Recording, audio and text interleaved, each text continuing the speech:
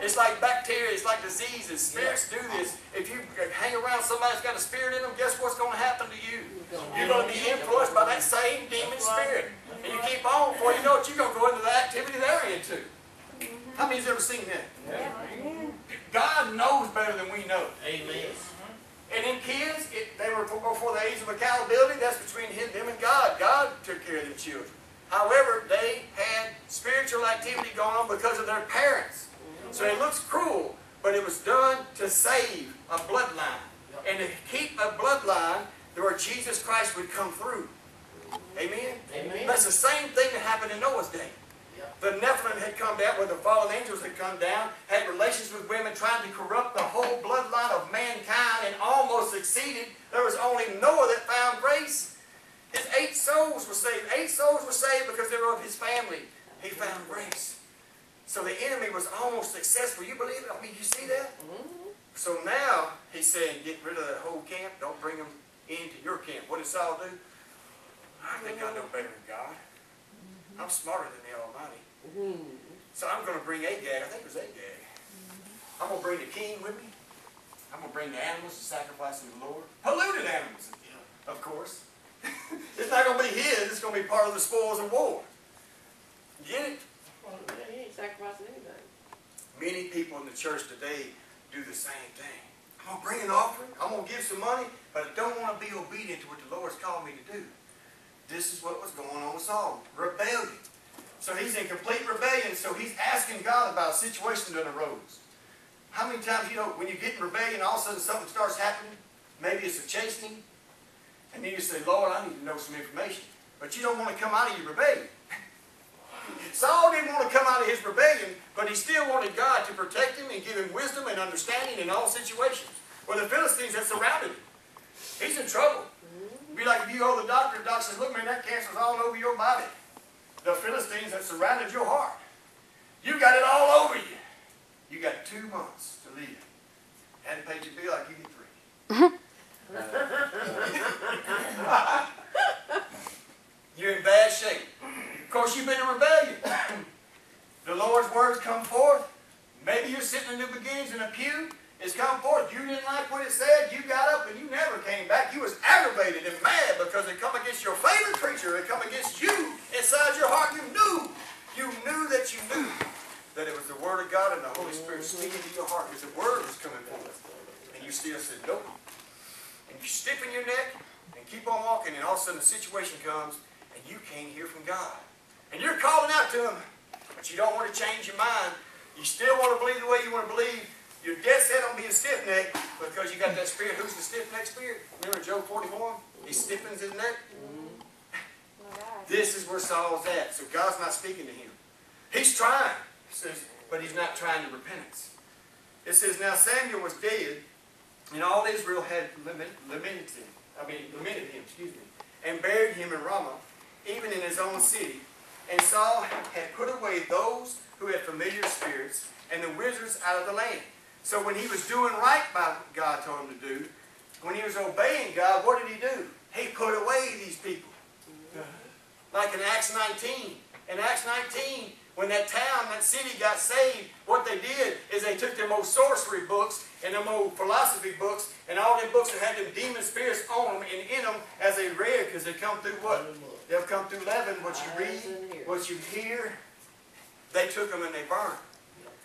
The apostles didn't burn them. Paul didn't say, let me give you a book, I'm going to burn them, like a Hitler or something. They burned them. They got right with God. They got regenerated, and they said, we don't want this mess no more. We don't want it near us. We don't want it near our children.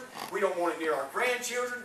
We want it out of our house, because they knew what was right. When you got people still wanting to mess with these things, mess with horoscopes and mess with fortune tellers and mess with witchcraft and read Twilight and all this other garbage that they want to read, and they still say, I'm Christian, I love the Lord, something wrong. Because when you really got the Holy Ghost, you don't want that mess in your house. Amen. You don't want to be reading on it. Now you can't control other grown-ups. If they're going to do that, that's between them and God. There's nothing much you can do. That's their business. If they're in your house, you can pray for them. Lord, do something with them. Stir them up. Get it off of them. Do something.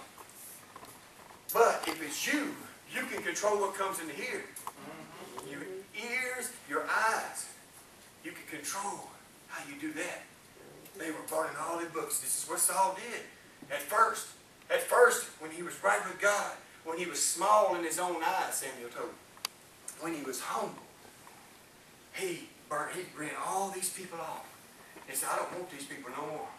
That means I'm going to turn them off of my TV. Yeah, oh yeah, he had a TV back then. It wasn't a TV like we got. He could look over his balcony and see much of Israel and just look at all what's going on. So if he seen them witches and warlocks and them sorcerers and fortune tellers, he ran them off. He didn't want to take that vision in. We ought to turn some of our TVs off with that mess on. Amen. That's a pretty good point. I ain't talking about running from the TV. I'm talking about not letting that mess in. Because these talk shows have these visitors on sometime, and these visitors are calling up the dead. And most of them have these ghost hunters, and they got somebody come in, what they call a medium. And they come in, they start calling up the dead. Uncle Frank, Aunt Sally, are you there? Oh, I heard a rock thrown. There's Frank. I think Frank's over there. All that mess, them demon spirits are playing games with many people across the TV sets everywhere. Yeah. What did I say at the beginning? That spirit of divination and python, what does it do? It seems to get a platform. What great platform is there but a big TV? The entertainment industry.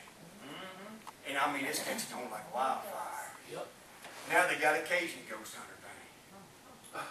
I was flipping through the channels the other day. I seen this dude with a beard, Cajun ghost hunters. They be eating boudin and chasing ghosts. Wrestling alligators and eating boudin and chasing ghosts and calling up. They'll have a medium come in. And it's sure when that woman or that man comes in and supposedly talks to the dead, there's activity they catch on camera. Why? Because these people are full of demons. And God says, come out and be ye separate, saith the Lord. You're standing next to somebody with a spirit of divination, and they're sowing seeds into your ears and into your eyes and all across the network. Woo! All through the movies and everything else.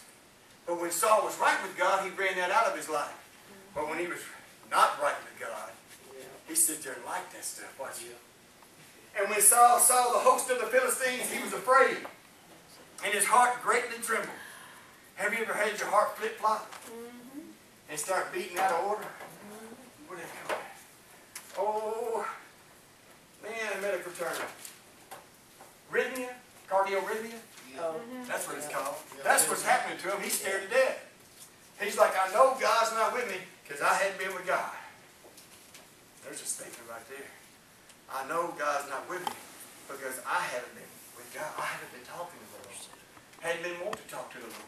Matter of fact, I've been wanting to do my own thing. We know many people like that too. Right now they're doing their own thing. They're building their own businesses. They're building their own life right now. They don't want to talk to God. Hadn't been talking to God. All of a sudden here comes this situation. And he's like, uh-oh. And so he prays. He don't hear nothing. He does everything he used to do before. He don't hear nothing. So he says, you know what? I don't have time to wait upon the Lord. What does it say in Isaiah 40,